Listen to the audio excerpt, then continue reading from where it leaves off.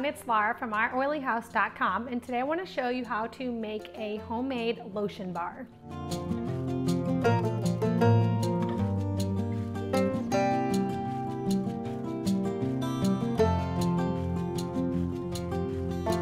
These lotion bars are really similar to the whipped body butter recipe that I shared here on the YouTube channel several months ago. I'm using a lot of the same ingredients, but the only difference is we're going to use some beeswax, and we also obviously aren't going to whip it.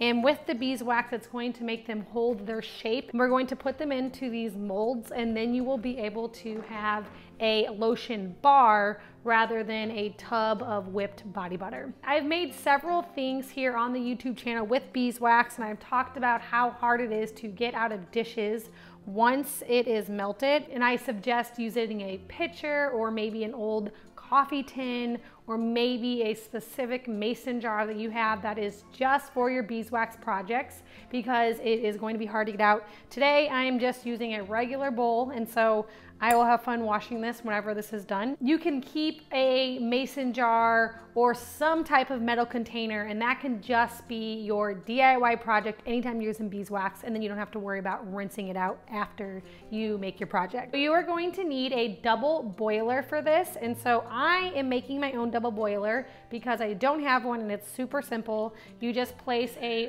bowl over top of a pot of water. For this recipe, we are going to use equal parts of coconut oil, cocoa butter, and beeswax. I am doing this with 1 cup of each here today, and then we are going to add in some essential oils after the ingredients are all melted. Okay, so we are just going to pour all of these ingredients here inside of a double boiler.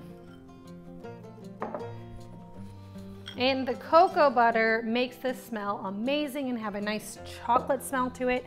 And you can use shea butter instead of cocoa butter, or you can use a combination of the two. Okay, now I am just going to put these ingredients over medium heat until everything is melted.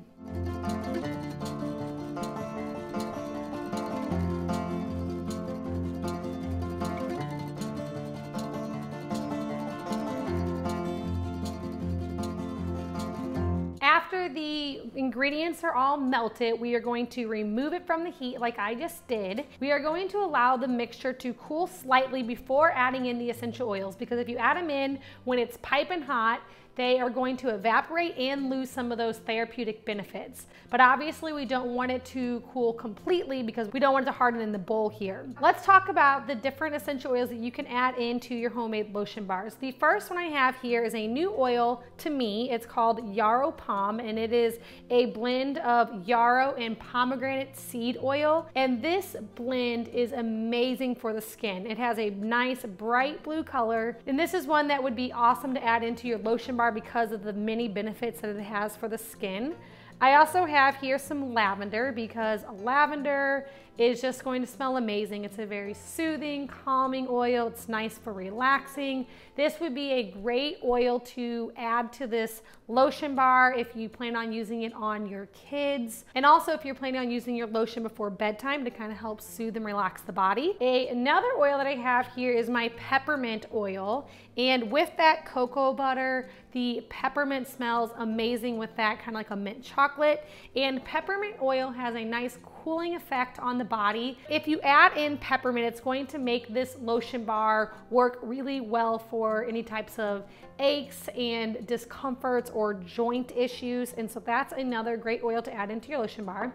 And then I have here just a blend that doTERRA makes called Holiday Joy, and this is their holiday blend. It just smells like Christmas. And since it's close to Christmas time, if you added in some Christmas essential oils, that's going to make these lotion bars a really nice Christmas gift for somebody. So those are a few different options that you can do. With this amount of lotion, you're gonna wanna do about 15 to 30 drops of essential oil, depending on how strong you want it to be.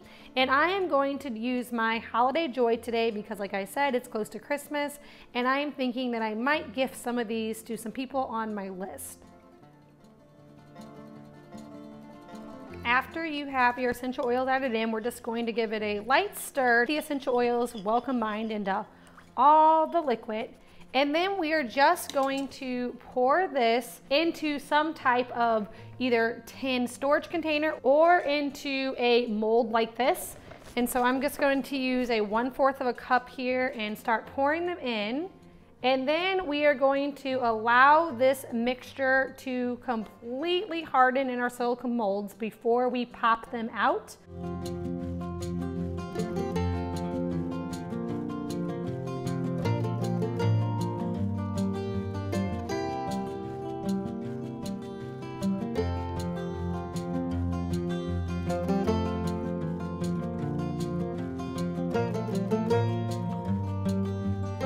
Now I'm just gonna let them sit here overnight to make sure they completely harden. You can put them in the refrigerator or even the freezer to speed this process up. Once they are completely hardened, you can pop them out of the silicone mold, and then you can store them in a glass mason jar or any type of airtight container.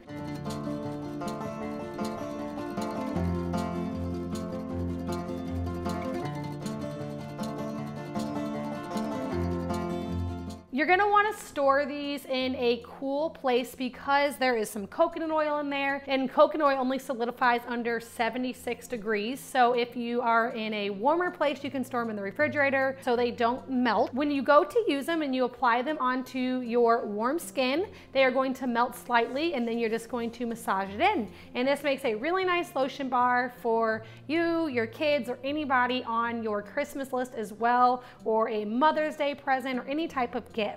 And if you are using these for a gift, you can get creative, and you can buy little heart-shaped silicone molds if you want to make these for someone for Valentine's Day, or you can find molds that have writing on them to say happy birthday. You can find basically a silicone mold for anything out on the internet. I got these on Amazon, and I'll link them in the description below. Head over to the blog for a free printable label and recipe card. And if you're curious about getting essential oils into your home, or you want more essential oil education, I have a free online class, and there's a link for that in the description below.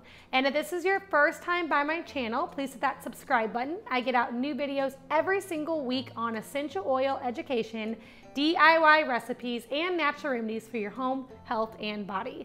Thank you so much for stopping by our oily house.